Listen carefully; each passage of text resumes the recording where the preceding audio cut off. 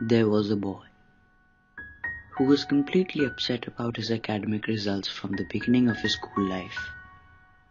He tried so hard to cope, but couldn't get anywhere.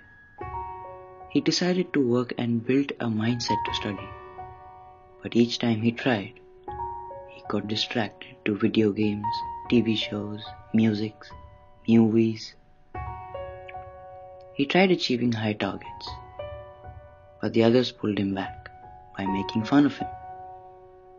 But he still had hope, because he enjoyed making some short movie, making PowerPoint presentations, and he liked doing photography. He tried getting on with his life. Then one day, suddenly the child got admission in UK. Some said it was remarkable. Some were still not done cracking jokes.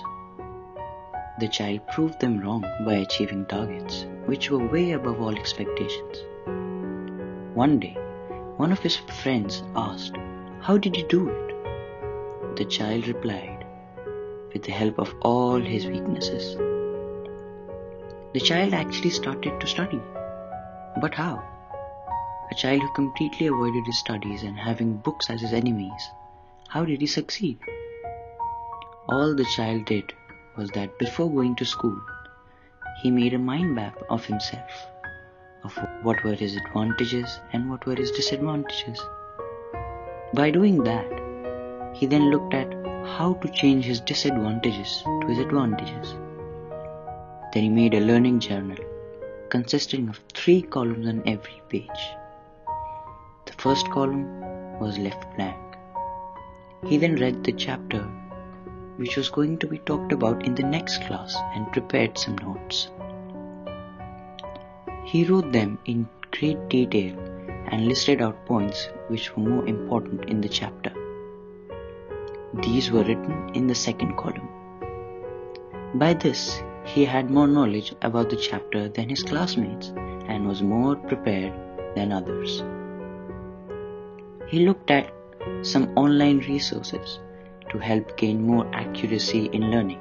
For example, the Khan Academy, best way to learn mathematics. He used Digo to mark and organize all his online resources to be located easily. He used BBC Online Learning to help and understand the concepts in great depth. Not to forget mentioning one of the best ICT tools like Google, Wikipedia, Bing, YouTube, Yahoo, Dogpile, etc.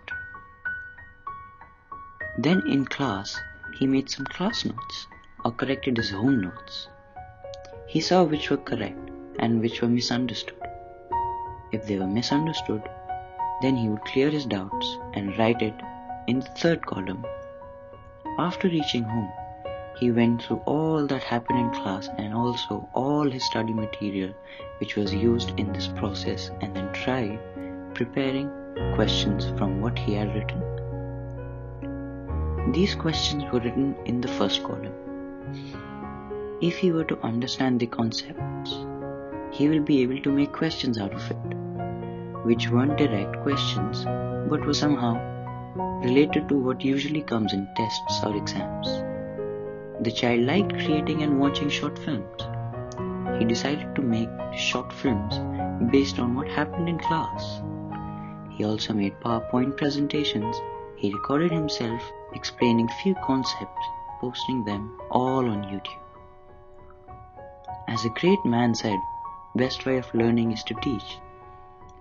Based on what he had learned, he started teaching to have better understanding of concepts.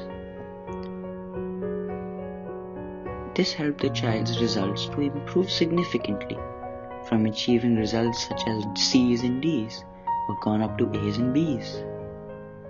It has really helped the child by achieving results which were beyond his imaginations.